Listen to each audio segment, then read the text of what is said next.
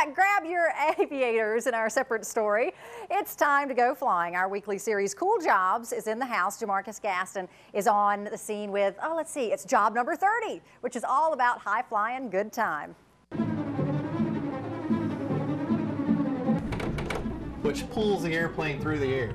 Jason Shurburtt's job can sound pretty frantic. Downwind from runway 19er. All business and no play. I am a certified flight instructor. And then the jokes start flying. Doing one of these, you know, just like on Top Gun.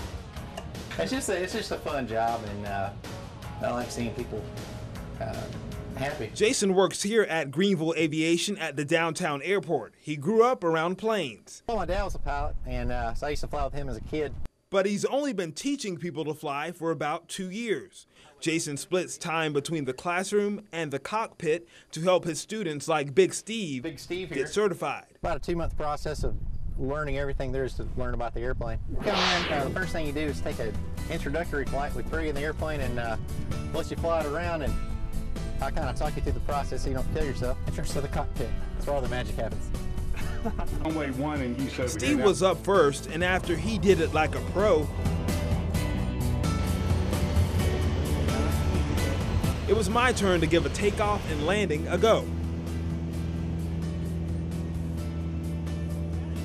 Not bad for a newbie, with a fist bump from an all-star instructor and the Greenville skyline fueling us along. Jason says the real reward for his cool job is when students can fly solo. First time. And a big old grin on their face when they taxi back in. Now, if you guys are ready to learn to fly a plane, I'll put a link to Greenville Aviation on our website, seenon7.com. And while you're there, I want you to nominate my next school job because, hey, I could be knocking on your door next week. We're reporting in Greenville. I'm Jamarcus Gaston, Seenon 7. That was a cool one, Jamarcus. Thank you. Stick around, everybody.